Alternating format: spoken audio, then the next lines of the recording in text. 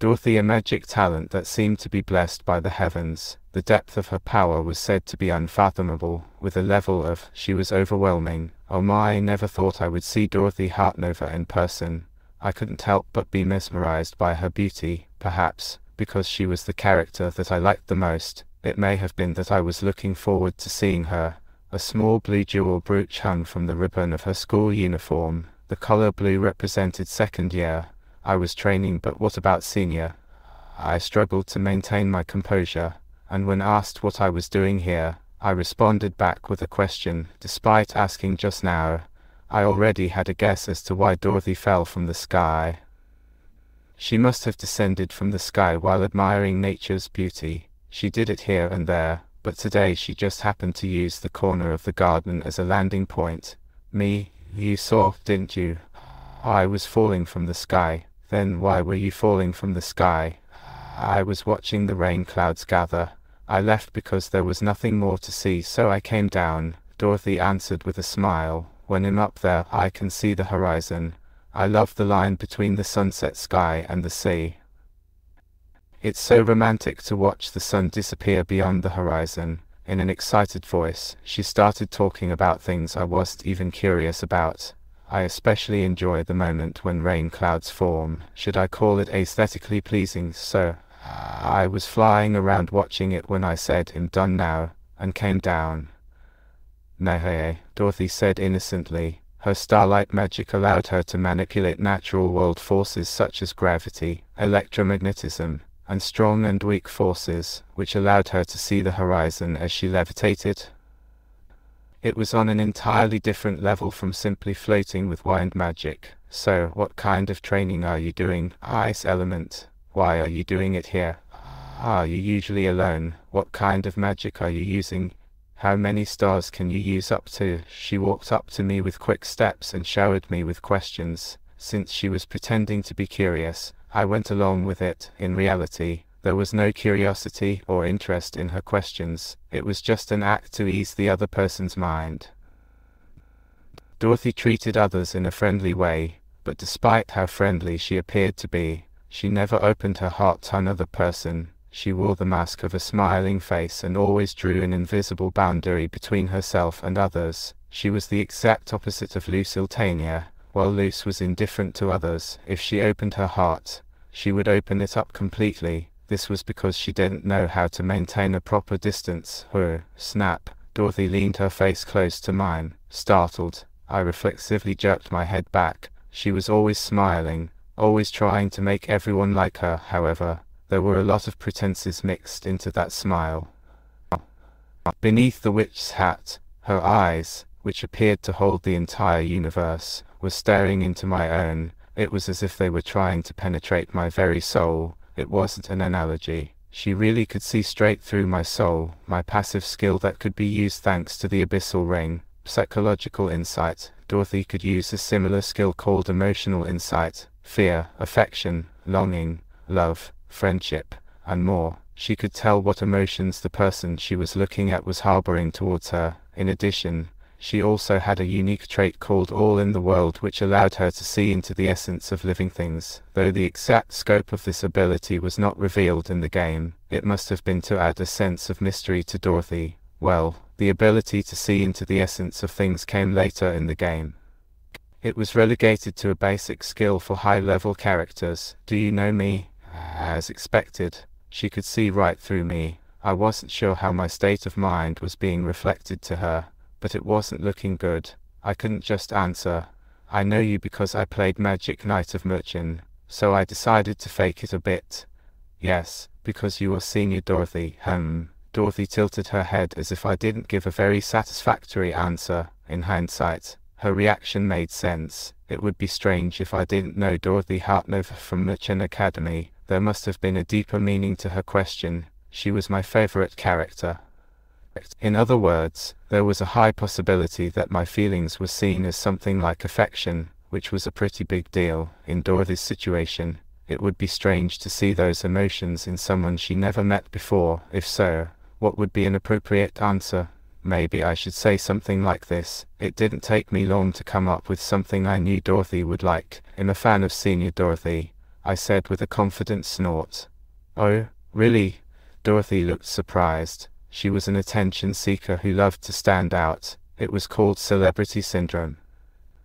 She liked to stand out from the crowd, and that was why she always used starlight magic unconditionally when standing in front of people. That's why I like her. Dorothy was a named character, but wasn't an official heroine.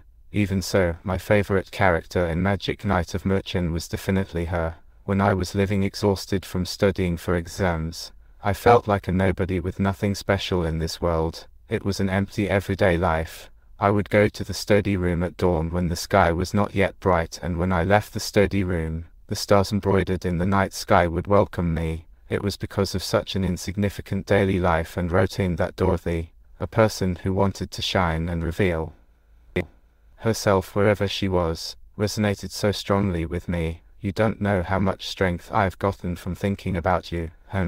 I see. A fan of mine. Dorothy stepped back, closed her eyes, and nodded as she cleared her throat. She looked embarrassed. That was a genuine reaction.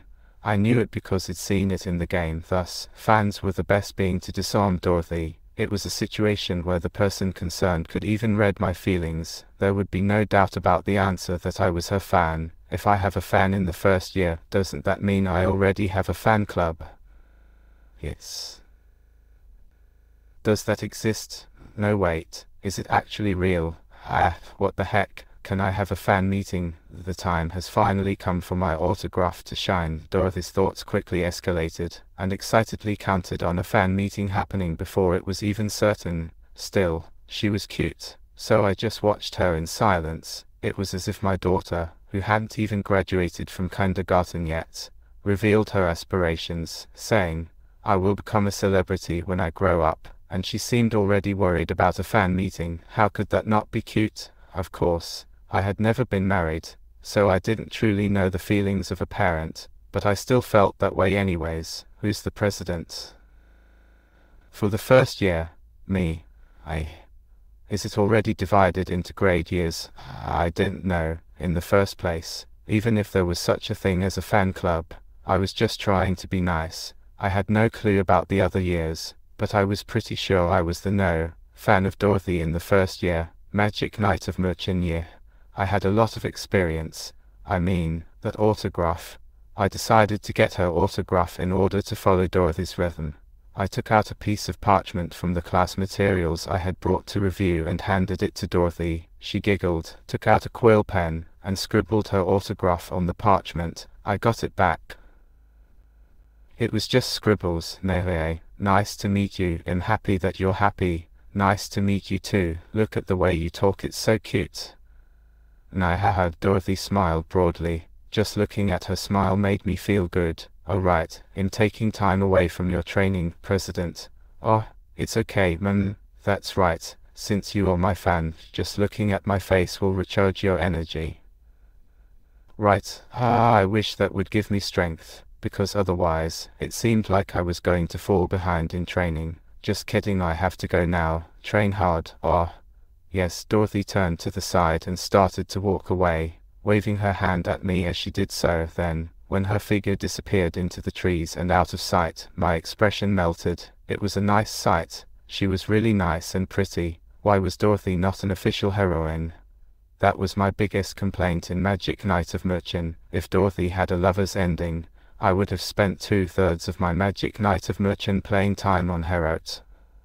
Anyway, it was time to focus again. Regardless of the nice experience just now, it was time to get back on track and concentrate on training. Now that I had gotten a bit stronger, it would be better to go to the training ground for a while and work on increasing the elemental synergy as well, President. Dorothy's cheerful voice hit my ears. Turning my head in the direction of her voice, I saw Dorothy peeking her head out from behind a tree. She still had a big smile on her face. What's your name? My name. It's Isaac. Yes, Isaac. See you again tomorrow. Yes, see you again tomorrow. Just as I was about to ask why tomorrow, Dorothy waved her hand and walked away, her feet imbued with starlight mana. A cluster of colorful lights floated for a moment in her wake and then faded away. Tomorrow? What? All of a sudden, It felt like a nuance that said you must see me tomorrow, because I'm a fan. No wait, I am a fan, Booty pondered, trying to figure out what Dorothy meant. However, thinking that it was a waste of time, I decided to focus on my training again. If she really does come tomorrow, I'll have to ask tomorrow. That's interesting. It's the first time I've seen anything like this. The silver blue-haired man who had been training a while ago, he was hiding something sinister that even Dorothy Hartnova had never seen before. Her unique trait, all in the world, allowed her to see through the essence of everything under the heavens. Using this power, Dorothy saw the essence of the man named Isaac. As soon as she saw him, inside his essence was an enormous existence, capable of swallowing everything in the world, the unknown. It was an existence that could only be described with that expression, and its identity was completely unknown. It was something of immense size and looked terrifyingly ferocious, a mass of near-infinite mana that defied providence. Its countless eyes all stared at Dorothy in unison, each one giving her a strong sense of oppression. It made her feel as though she were an insignificant being, and then it spoke to her. It sounded like high frequency, but Dorothy could instinctively grasp the meaning of those words. It must have meant something like, "You are looking at me with your bare eyes. Do you want to die?" For a brief moment, she was scared. It was fascinating that she felt fear simply because of something hidden in the essence of human nature. Moreover, the giant thing had been completely assimilated by Isaac. It belonged entirely to him. When it starts to rage, Isaac would be able to wield immense power. She didn't know how strong he would become, but it was probably beyond her imagination. In short, Isaac seemed like a mild-mannered student on the outside who was simply being sincere. But in reality, a monster. Dorothy's lips curled into a wry smile. She had heard rumors of the so-called geniuses among the first years, like Luciltania and Kea Astrea. Looking back, they were definitely talented, especially Luciltania, who seemed to have the potential to reach the top in no time. Even so, it was clear that if Isaac used his original power, they would not be able to withstand it, even if all of the first-year students, including the girls, attacked him. Besides, if Isaac could borrow that power at will, he could easily surpass even Dorothy herself, who was called a genius among geniuses. In conclusion, Isaac was not an easy opponent, even for the person called Dorothy. He was the person who might become the strongest in the academy.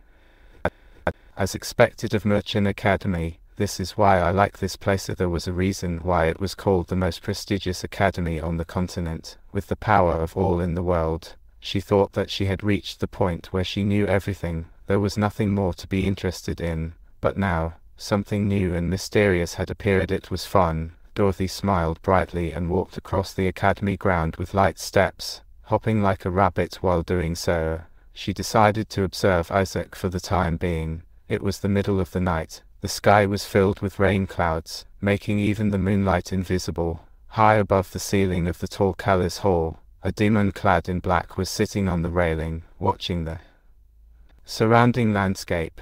His grayish-brown hair cascaded neatly down his back, his face showed a hint of mischief, and his physique was dwarfed. Strictly speaking, he was a human male, but his skin was a dull gray. A black flame curtain made up of black flames surrounded him. As soon as the raindrops hit the curtain, they evaporated and disappeared. The demon hummed a song as he swung his outstretched legs back and forth in front of the railing. He was scanning the surroundings with his two pairs of eyes, looking up and down on both sides. Earlier, he had come here to catch some fresh air after talking with Alice Carroll, the student council president of Merchant Academy. When a unique sight caught the demon's eye, far away, a man in a navy blue tracksuit was running across the academy grounds, with ice curtain wrapped around his body. It would be understandable for someone from the night department to be running in such bad weather, but the tracksuit clearly belonged to the magic department. The demon studied the man. Thanks to his excellent eyesight, he could easily make out the man's features, no matter how far away he was. "Ah, here's that grey day," the demon spoke in a low voice. Silver hair with a slightly bluish tint and crimson eyes. Thanks to the student council president, the demon had memorized everything after looking at the academy's student record and the results of mana evaluation, which was public information. He recognized the silver-blue-haired man who was running at once, the lowest rank that was rated as graded in terms of mana. It was Isaac, a commoner and the man who was said to be the weakest in the academy. "You're a fool, you're a fool, you're not at the bottom of the first grade for nothing. Try exercising in this weather for 100 days, 1,000 days, and see if your mana goes up or not." The demon giggled. Isaac looked pathetic. No wonder he had a miserable life at the bottom. He would be much better off at the training grounds, practicing his magic, instead of running around in the rain. "Oh, I want to play with you if I see something weak. I just want to crush it." The demon swayed his upper body from side to side and fell into agony. Should he harass that jogger or not?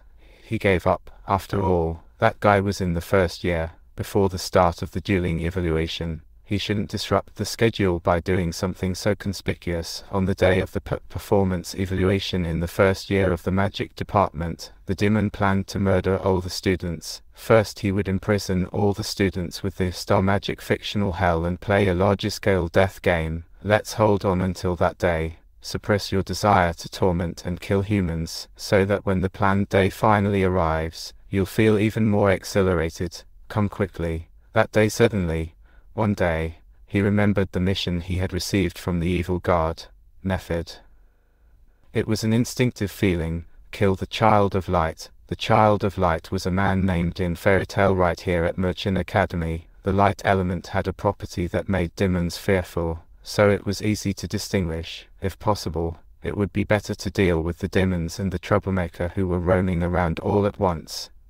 He was looking forward to it. The thought that he would be able to play with the Child of Light, that troublemaker, and the many students all with his own hands, before mercilessly killing them. The demon, Lefa the Elusive. That night was gradually drawing closer. You should check out the illustrations on our Discord server. Discord, come invite in as fact.